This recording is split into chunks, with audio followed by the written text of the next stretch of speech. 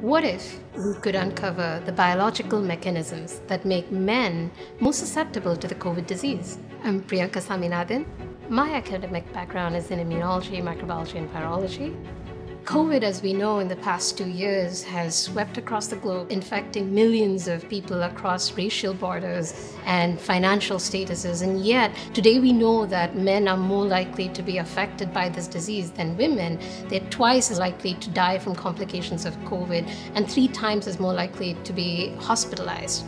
We've decided to study the serum samples of COVID patients and identify among these COVID samples what changes exist between the sexes. I believe that early career scientists very rarely have this opportunity to take an unbeaten path.